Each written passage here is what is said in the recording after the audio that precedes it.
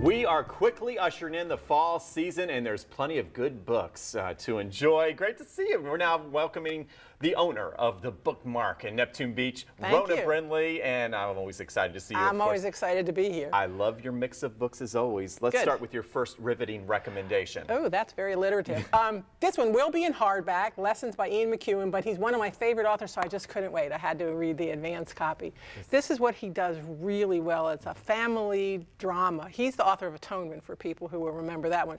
So it's a sweeping family drama, starting with traumas of 11-year-old boy sent off to boarding school, taking piano lessons. Those are the lessons. And his teacher becomes infatuated with him.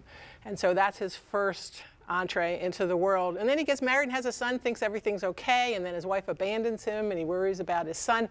So it's all these stories going through, and it's all set within the world events. So he has this amazing way to get the intimacy of a family within everything from the Cuban Missile Crisis to COVID. So that, you know, reviewers call it a masterpiece, and I have to agree, and I love the exclamation point after masterpiece. He earned that too. So that's why he's one of your favorite authors. It is, absolutely. Never disappoints. Right. And what else you got here? I see. Oh, Me and Mr. Wilder. Mr. Wilder is Billy Wilder, the film director. So this is the story of a young Greek girl who ends up working with him as a translator in making the film Fedora in 1978. And it's 50 years later, and she's reminiscing about their time together. And his star was kind of on the wane. So it's thinking about what is the purpose of art, and what do you do when you know things are going away? Do you just step away gracefully, or do you fight to stay in the spotlight? So it's somewhat a historical biography. A little retro. Take us back to the 70s. Absolutely, I love it. right. Okay. Ooh, and this one takes us way back. All right. Not just to the 70s, huh? No, this one takes us to the 1550s. Oh. So that's not even the 1570s. We don't even make it to that. This is the story of Lucretia de Medici, who gets married off at 15 years old, very young, not really ready to leave home. And she gets married off. It's a political marriage, and she's supposed to, you know, solidify relationships and produce an heir. Okay. And she dies very young, and the question is, this is a mystery, did her husband kill her, or did she die of natural causes? So this is the author of Hamnet, so people who remember that. Read to find out. Read to find out. Okay. I like it. This got my attention, of course.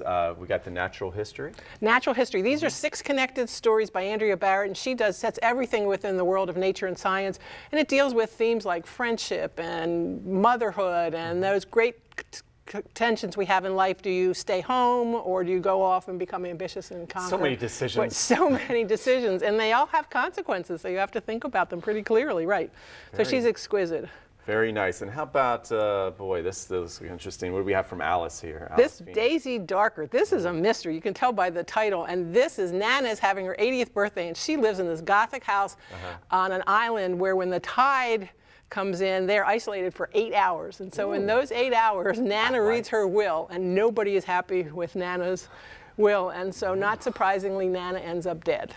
Interesting. And in an homage to, you know, and then there were none, Agatha Christie, then someone else is dead, and then someone else is dead. And all this is waiting for the tide to go out so we can get off the island. The tide is high and I'm moving on. Yeah, they can't move on. There's the scary part. They can't move on.